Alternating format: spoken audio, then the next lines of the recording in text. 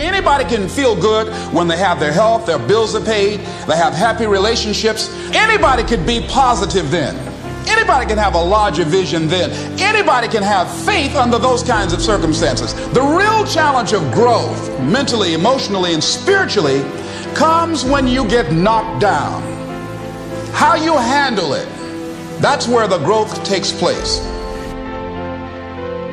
If you break, the fight isn't over. In fact, if you break, the fight is just beginning.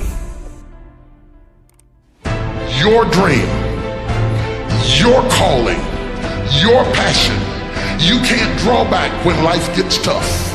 You've got to stand up to it and push. If you keep doing what you've been doing, you're going to keep getting what you've been getting. So if you're at a place in your life and you ain't happy with it, you have to change some things.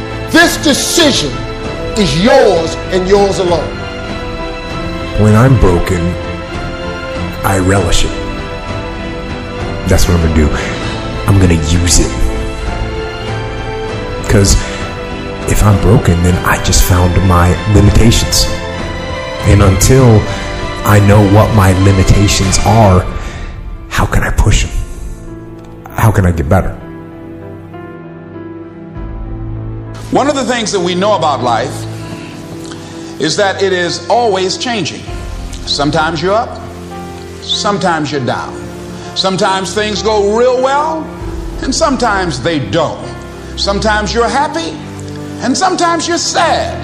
Now that's that thing called life. When you break, you have the opportunity to show the world, the whole world, what you are really made of. And when we begin to understand and know that, accepting that reality that we will never ever have things just on an even keel all the time, that you're going to have some ups and you're going to have some downs, but during those down moments, that's where the growth takes place. The easy route never pays well.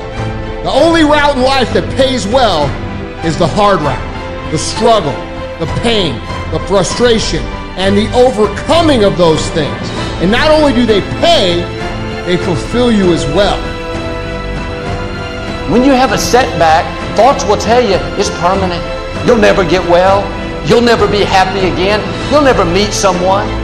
If you believe those forever lies, you'll get discouraged and lose your passion. What are you going to do? Get discouraged? Give up on dreams? Live defeated? What you believe in times of trouble will determine whether you come out or whether you get stuck there.